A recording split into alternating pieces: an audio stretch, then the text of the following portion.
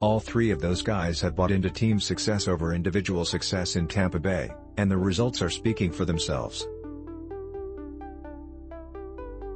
Douglas DeFelice-USA TODAY SportsGE. Thursday's scenario has probably been the best-kept secret of the week from a game planning standpoint. Slay will likely travel with both Godwin and Mike Evans at times, depending on who has the hot hand.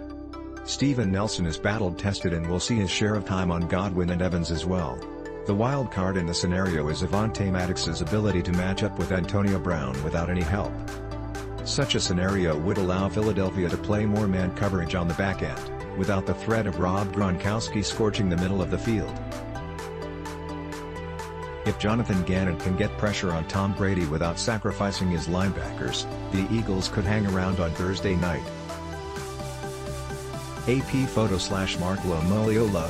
Fournette has really taken over as the lead back on early downs, and even given them some quality reps in passing situations, both as a receiver out of the backfield and as a pass protector.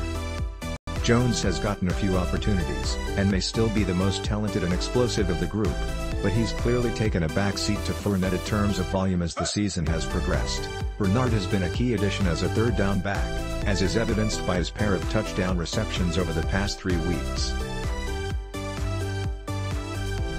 Kevin Jairaj-USA TODAY SportsGE. Jonathan Gannon has started game planning to the strength of his defense over the past week, and that means you'll see a ton of Josh Sweat at defensive, Tarron Jackson at defensive end, and Genard Avery at Sam linebacker.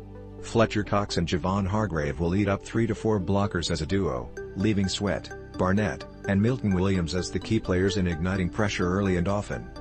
AP photo/Phelan M. The Bucs returned everyone on paper, but injuries have ravaged that defense. Lavonte David, Carlton Davis III, Sean Murphy-Bunting and Antoine Winfield Jr. are all out of the lineup Thursday night, and Jason Pierre-Paul, listed as questionable, is playing through multiple injuries.